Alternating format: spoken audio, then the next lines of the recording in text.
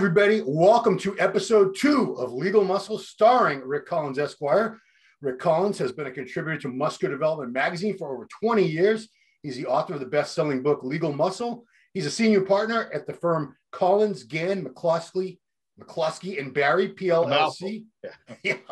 That's at steroidlaw.com for those moments. Instagram, Rick Collins, ESQ for Esquire. He's also the president of the Nassau County Bar Association for all you other attorneys out there. Please welcome from the Empire State of New York, Rick Collins, Esquire. Yeah. Thank you, Ron. Thank you. Good to be back. This is a great thing. We should have done this a long time ago. I've been writing for MD this is my 20th year of, I think, am I the longest running columnist at MD? Yes, absolutely. Wow. And Steve is great. Steve lets me write, I hope he reads them, but he does. He does. He comments on them, but he lets me write basically anything. So it's steroids, it's dietary supplements, it's sports nutrition, it's culture, and how the fitness community should think about different issues that are in the news, political issues, cultural issues, social issues. And so I've really had the ability to write these columns. And this is just, an opportunity that makes sense to be able to put into video form the recent columns that I did, and for us to be able to sort of talk about them and hash out some of the ideas in the columns. Yeah, and I'm grateful for the opportunity, because I read these things and sometimes I want to engage with you and talk about it, but it's in a magazine, I can't. So a couple of recent columns. I want to start with this one, because this is a subject I feel pretty strongly about. I'm sure any fit person does. It was called Fat Shaming or Fat Acceptance. So you start off with some stats. We know that 2/3 of the United States population is overweight. 40% of them are clinically obese with a body mass index over 30. And we know the health issues that can result from being overweight, and especially obese: blood pressure being high cholesterol, type 2 diabetes, heart disease, stroke, osteoporosis, sleep apnea, and they're at an increased risk of death from all other causes, including cancer, things like that. And I believe your column was in response to this recent movement to accept obesity. It's a fat acceptance movement. We saw Cosmopolitan magazine with a couple it was a controversial cover that they had a couple versions of with big plus size models. And it's the big cover line was, "This is healthy." Right. That's like pointing at the blue sky and saying, "This is orange." It's not, it's blue. Man, so first of all, what inspired you to write this column? So look, all you, me, probably most of the listeners and viewers on this are fitness-oriented people. We spend a lot of time in the gym. We spend a lot of time on nutritional choices. Hopefully we make good eating choices. So from our perspective, to see a cover that says "This is healthy," and knowing what we know and how much we invest in trying to stay fit, trying to stay lean, just seemed to me to be a disconnect. Yeah. And so one of the things I did was I wrote the column, and I actually posted on my Instagram a little meme that showed the cover of Cosmo, which was a large woman in a kind of a ballet style type of pose or something, with the tagline, "This is healthy." And the meme was basically saying, challenging that and saying, this is not healthy. And that's not to say that it's not beautiful. There was, beauty is a completely different issue, and attractiveness, and that's in the eye of the beholder, right? So we may look at a muscular, Mr. Olympia competitor and say, yeah, that's a good way to look. And people in the non-fitness community might have a very different perspective on that. So none of this is talking about beauty or attractiveness. It's really just health. But somehow I think that they've become intertwined as part of maybe the social justice movement, and the idea that anything that is a bad fact about somebody who might be in any way marginalized is a personal attack. on their self-worth, their self-esteem, you know, everything, how the society views them. And look, let's also be fair that people who have been very overweight have been the subject of various social attacks. I mean, it's not an easy way to go through life in many ways, and it's sometimes associated with eating disorders, and some of those eating disorders are also associated with past trauma, with childhood abuse. I mean, so before we judge people and just, you know, poke fun at somebody, which is something we should never do, you know, walk a mile in that person's shoes and before you can do that. But so I posted the meme just to say, look, you know, there is objective reality, and objective reality says, for all the reasons you just said, and I cited in the column, it's not healthy to have a BMI of 40 generally. You know, some of us bodybuilders may have BMIs that make us technically obese because of the amount of muscle that we carry, but that's not really what we're talking about here, right? So it's not healthy.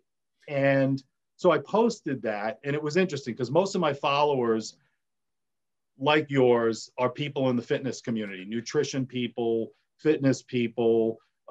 Many of them are registered dietitians or nutritionists or personal trainers or competitive bodybuilders themselves, some recreational bodybuilders also. And so there was a lot of consensus that this isn't healthy. But because it was public and on Instagram, it did bring out some folks from the other perspective. And it was interesting to see there were people from the, you might call it the weight diversity group, or there's even a group called the Fat Pride group, sort of the fat acceptance folks who are moving as part of the social justice movement forward the agenda for more acceptance of health at any weight. You could be any weight and still be healthy. And the science doesn't support that. You know, from an emotional standpoint, from a social justice standpoint, it would be nice if it were true, but it's not true. And so there was some fireworks that happened. It was probably one of the most commented upon things posts I've ever made on Instagram. Was it reported? What's that? Did people report your posts as hate speech or anything like that? It was not reported because the post, look, I was very careful in posting. Nobody wants to be canceled these days, right? No. So I was really emphasized kindness and patience and respect above all things for everybody's self-worth, but that we also have to agree on that there are certain facts, and those facts are based on science, and you can't, you know, even though they may be difficult or challenging for a person, we can't really ignore them. And so there was some fireworks on there. It was interesting to see how the social justice movement has been adopted by, you know, the fat acceptance movement and, you know, and fat pride movement. And so my column was essentially about, there's also fat shaming, right? And fat shaming is the opposite of that, right? And that's kind of like what we talked about before, is that, you know, making fun of, even condescending or what are sort of helpful comments can be interpreted by somebody who's highly sensitive to these issues in a way that actually backfires. Fat shaming doesn't work. Fat shaming doesn't make people stop eating. You know, if somebody has an eating disorder and their problem is based on eating issues, you know, making them sad and feel terrible about themselves will make them depressed, anxious, and ultimately backfire and make them eat more. So the column kind of explained all of that. And I think that instead of this sort of binary approach to things, one is good and one is bad, it's either fat acceptance or it's fat pride. Yeah. We shouldn't be necessarily fat acceptance or fat shaming rather. Right. We shouldn't necessarily, you know, be accepting that people are healthy at any weight, because you can reach a weight where you're just not healthy. That's the reality. On the other hand, shaming people because of it is completely unacceptable as well. And so we shouldn't be doing that. And we should find a way of embracing people's self-worth without shaming them, but also trying to encourage better eating habits and doing what we can to support people to reach a healthier lifestyle. Yeah, I don't want anyone to feel badly about themselves. And I've seen people bullied and teased, and it's not cool. It's tough to see. And I feel terribly for anyone who's had to endure that. But at the same time, America in particular has a huge problem with childhood obesity. I remember I'm roughly your age. When I was a kid, there'd be like one or two fat kids, we call them, at school. That was it. As I became a parent and started going to my kids' school functions, I see more and more heavy kids, big, really big kids that are technically already obese by, middle school, and they're headed for serious health problems. Because as you say, you can't deny the statistics, the science. The one thing I always say to people is, have you ever seen an old person who was morbidly obese? No, of course. They never live that long. Right. They typically die between 40 and 55. Anyone who's morbidly obese. So, I think we do need to figure out ways to change behaviors, change eating habits, because if we're at 2/3 of America is overweight now, can you imagine 20 years from now, especially where everyone's stuck indoors now. These kids don't go out and play anymore. They're all on their gaming and phones, and they don't go out and play like we did, ride bikes and climb trees. So if we don't do something, I can't even imagine 40, 50 years from now what the society is going to look like physically. Right. Yeah. I mean, certainly part of it is the safetyism, this safety generation that we have, where we're so concerned about kids hurting themselves or being involved in a physical activity that might have some level of risk, that we've reduced physical activity to the point where the physical activity is mostly thumbs, and that's not healthy, right?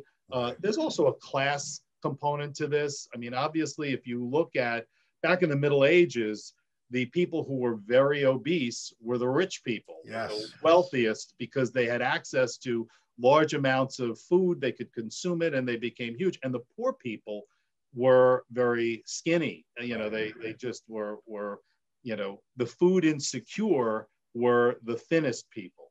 Yeah. And that's obviously flipped around. And so now the heaviest people are often the people on the lowest socioeconomic strata of the society, because bad food is cheap, right?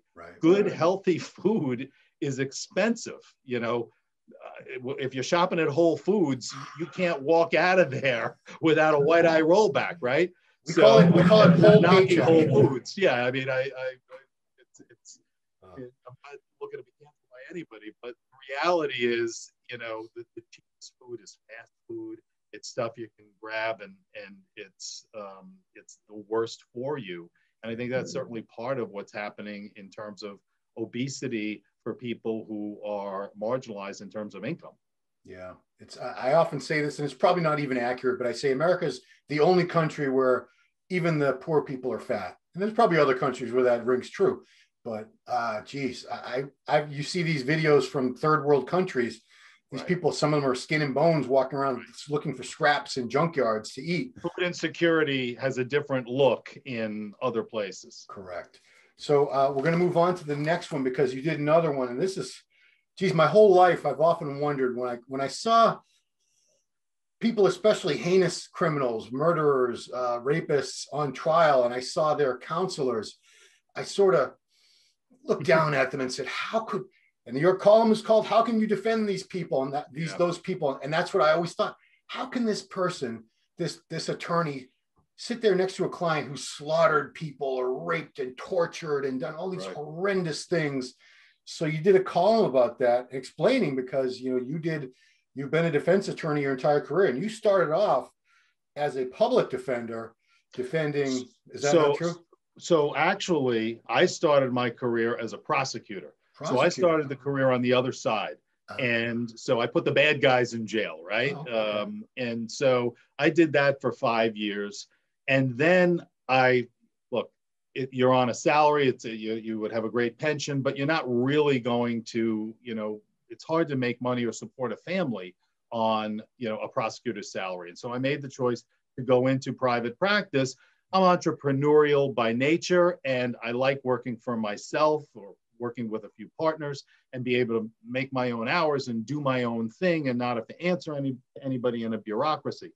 And so I went into private practice. In the first few years, I did basically what you're saying, and that is public defense work as a private lawyer. So when you first go into practice as a criminal defense lawyer, and you're trying to make your name and build your practice up, your retained clientele, you often start by accepting assigned cases. So these are cases of people who are indigent. They don't have the funds to be able to hire lawyers. And so the court appoints you on an hourly basis to represent these people, and you get paid. Back then, out of court was $25 an hour. In court was $40 an hour. Wow. So it was less than even then what car mechanics were making. But it was an opportunity to be in court, to try cases, to be able to meet the judges. And I did a lot of work in Manhattan at that time. So I was accepting lots of assigned counsel cases while I was building my retained practice. And because I was a bigger guy, and as you know, I worked my way through college as a personal trainer, a nursing home orderly, and as a bouncer throwing people out of clubs in the South Shore of Long Island. So I was a big guy, and I had a certain set of skills. And so a particular set of skills is Liam Neeson. And so judges would assign me clients, indigent clients, who had problem clients, who had problems with their lawyers. So particularly people who had maybe threatened their last lawyer or attacked their last lawyer, or tried to hurt their last lawyer. And I would walk into a courtroom and a judge would go, "Oh, Mr. Collins, you've come, step up to the bench. We've got a client waiting for you in the pens in the back. He'll be very excited to see you. He attacked his last 3 lawyers. We think you'd be the perfect person to represent him. His trial is on for next week, so prepare yourself, and you'll be sitting with him for a week trying his violent felony." So I did a lot of those cases, and I represented many people who had done things that were not good, clearly. And the reality is that as a criminal defense lawyer, yes, you do often get the question, how can you defend those people, right? I mean, they're guilty. How do you defend a guilty person? Right. And the answer to that is actually very simple. It's easy.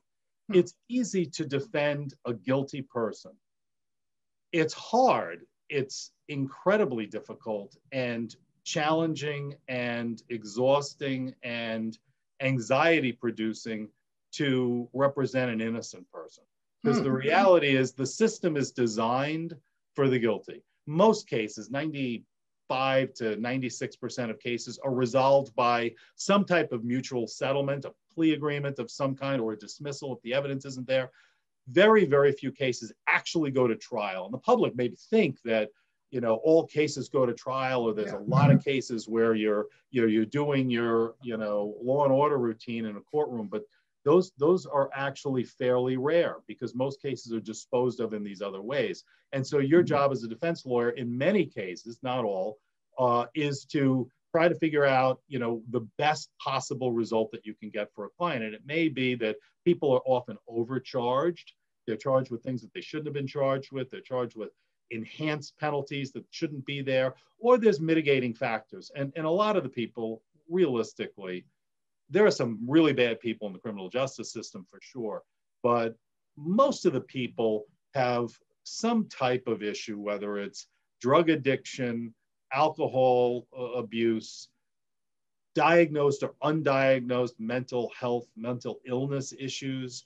And so some people would benefit from rehabilitation, from some type of education. Many people have had all sorts of reasons for why they are where they are. And as a defense lawyer, your job often is to present those things. Obviously, there are situations where a person is actually innocent.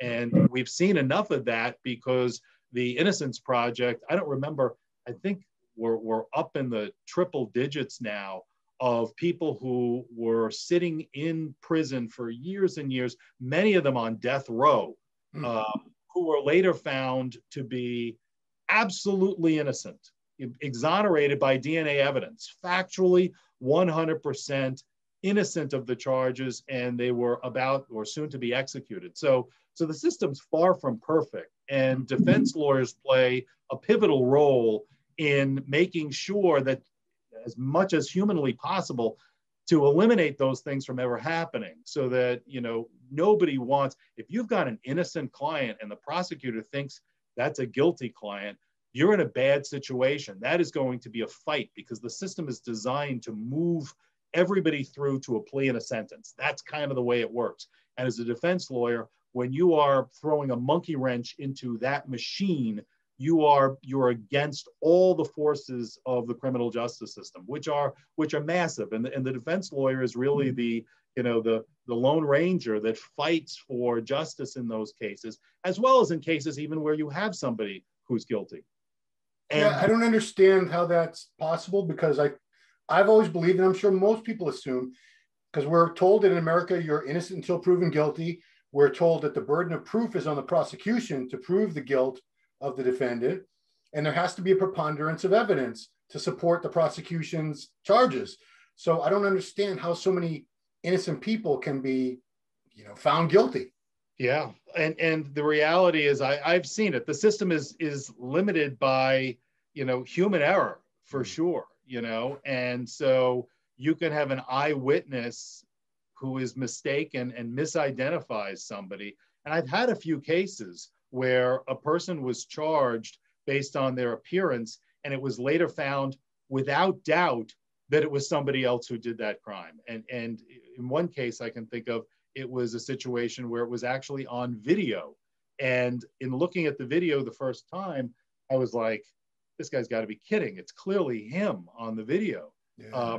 And then later, as I investigated the case, I was ultimately able to find that it was somebody who looked almost exactly like him. But when you ultimately saw the picture of that person and looked at the video, you were like, oh yes, this is the guy. And the client had actually, it was an assigned case, and I was assigned after, I was maybe the third lawyer on the case.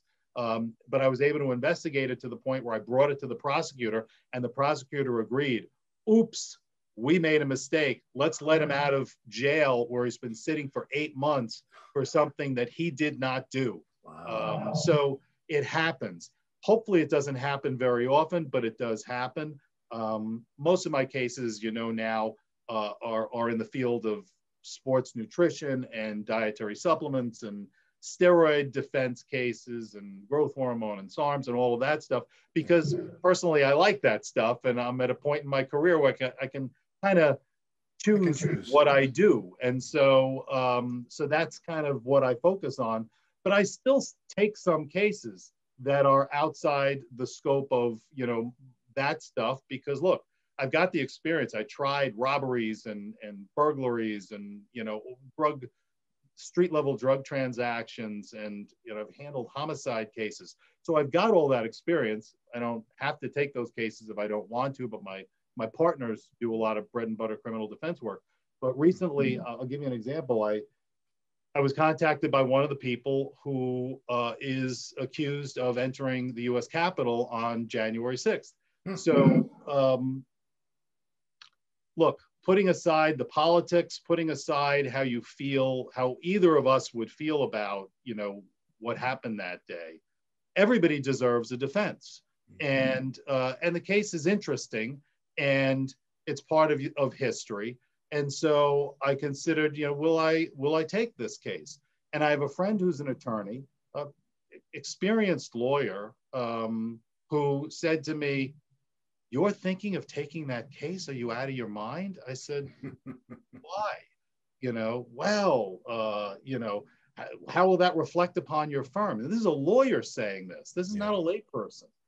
And I was like, how will it reflect on my firm? My firm accepts cases. We've represented child pornographers and, sex offenders and, people who've committed all sorts of violent crimes. That's what criminal defense lawyers do. How would this be any different?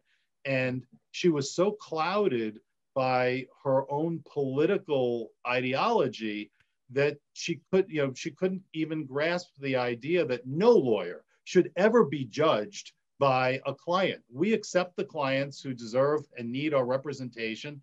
And that's kind of what you do when you take the oath to be an attorney and you would adopt a practice as a criminal defense lawyer.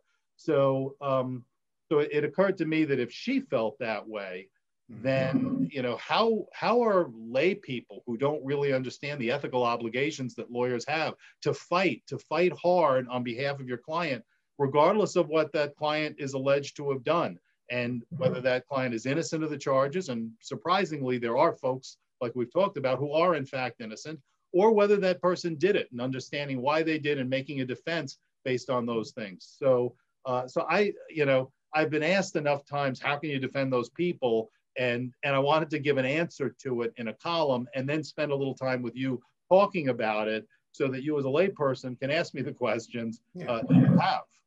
Yeah, because, you just brought up a good point that to me, it seems so ironic. You say as an attorney, you have an ethical obligation to represent someone who's been charged with a crime. But I think in the public mind, if we see someone who's accused and there's a good amount of evidence that this person did commit some heinous acts, maybe it was child pornography, maybe it was child rape, murder. This person is hated. We're viewing them as vile and evil. So we think ethically, nobody should represent them. They should just be left to flounder and maybe represent themselves on the stand, because you're helping an evil person try to get away with murder or rape or something like that. So in my mind, in the public mind, I think that's the way we're looking at it, is ethically, you have a responsibility to not defend someone who's vile and evil and despicable. And it's interesting, in the abstract, I can see how the public can think of it that way.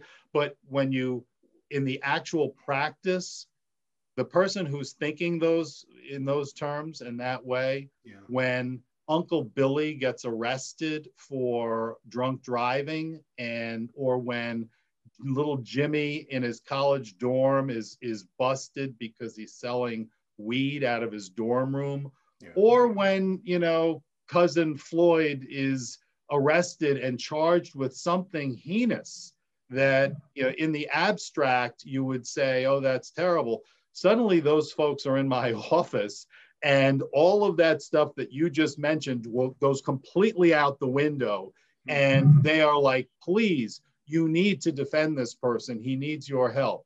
So, it's interesting how the tune changes when it becomes personalized. And then suddenly it's like, I get what you do now. Everybody is entitled to a defense. And there may be some cases that a lawyer could ultimately choose for whatever reason. I could see how maybe a lawyer who had been herself the victim of a sexual assault would choose not to take sexual assault cases for that reason. I get that.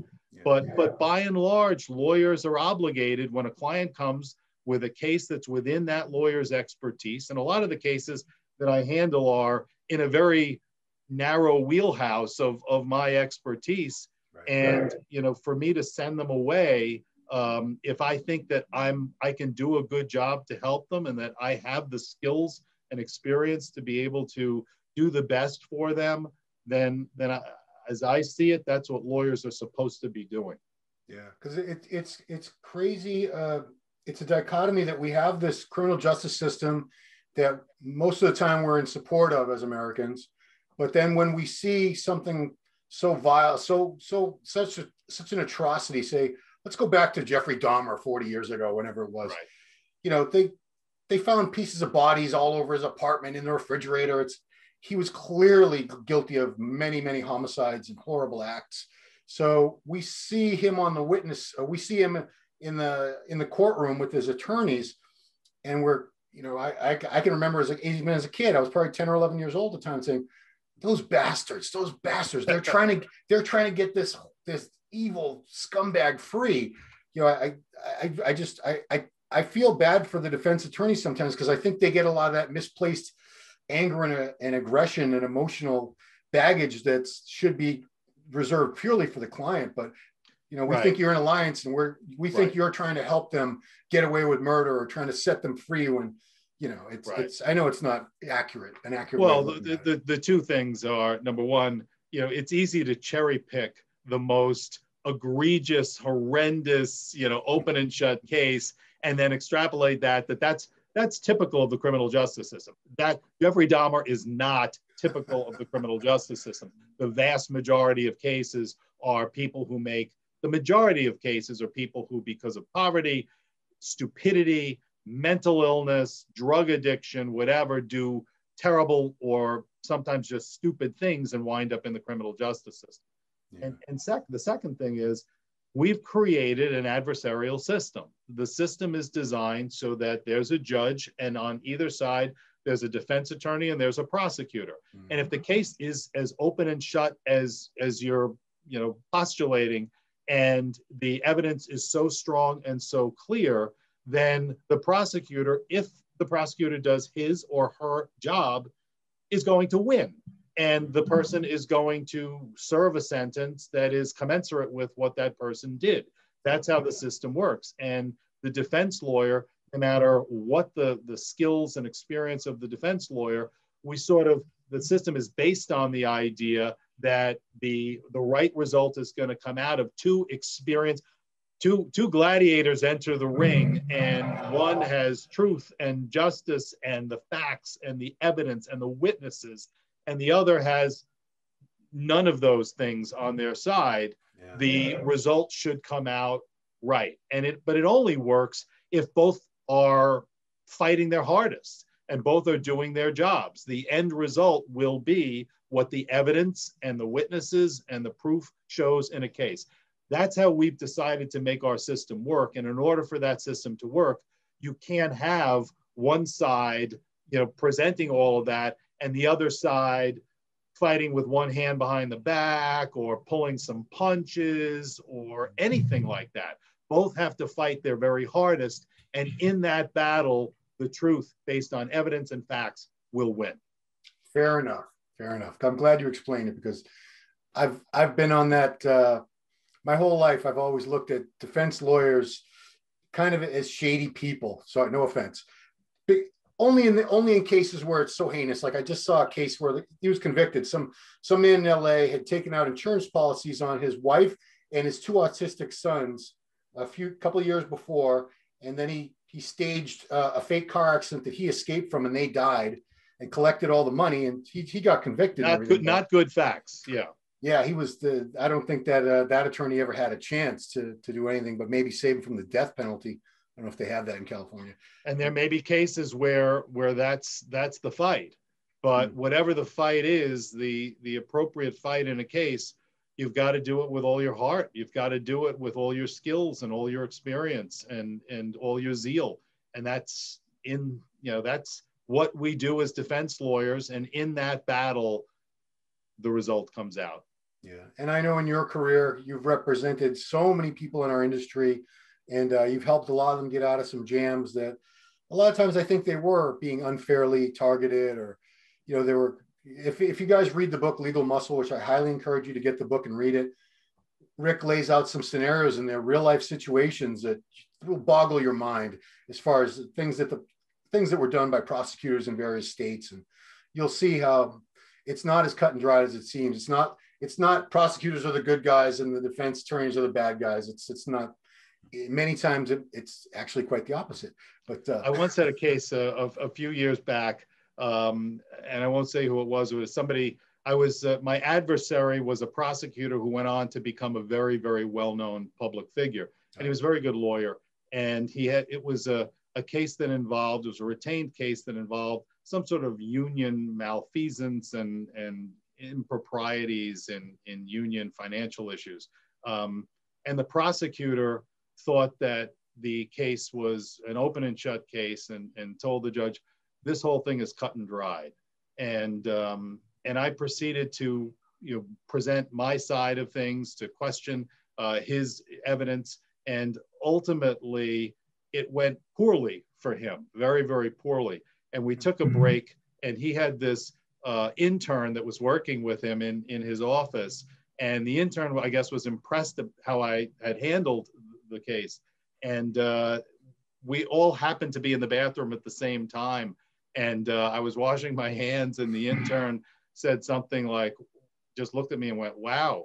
And I said to him, the whole thing is far from cut and dried. And I saw the head snap up from where the prosecutor was standing as I walked out of the bathroom, and it went my way. So sometimes what appears to be a completely open and shut case, and I've told the story, and maybe another day we'll talk about it, of a case I had out in the West where a female high-ranking NPC bodybuilder was accused of selling one vial of testosterone ester to an undercover snitch who was working off his own case. And the evidence appeared to be absolutely open and shut case to the prosecutor. Ultimately, she was 100% innocent of the charges. Wow. Completely. And I was able to ultimately prove that, essentially, to establish it, and the case was ultimately dismissed. But not having an aggressive lawyer, not having a lawyer who's there to fight for you. If I take a case, I'm fighting. I look at lawyers, criminal defense lawyers, are modern day gladiators. We go into the arena. We're often outpowered by the resources of the state or the government beyond what we have. So we have our skills, we have our zeal, we have our aggressiveness, and we go into fight. Which doesn't mean that I don't like to negotiate. And I think anybody who's been my adversary would say that I handle myself with class and dignity and try to resolve cases in a way that is fair. But when the gloves, when it's time to fight, I'm in there to fight.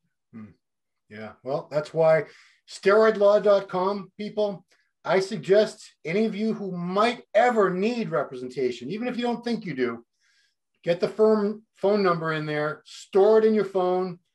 Hopefully you'll never need to call it, but if you ever need help, my goodness, I can't think of anyone else in the world I would call first, other than Rick Collins and his Esquire and his partners. Yeah, keep me on speed dial. I love helping people with whatever their legal problems are. Obviously, I represent a lot of supplement companies on their various issues, and a lot of bodybuilders and fitness people on a whole variety of legal issues. So if you need me, call me. Yeah, great.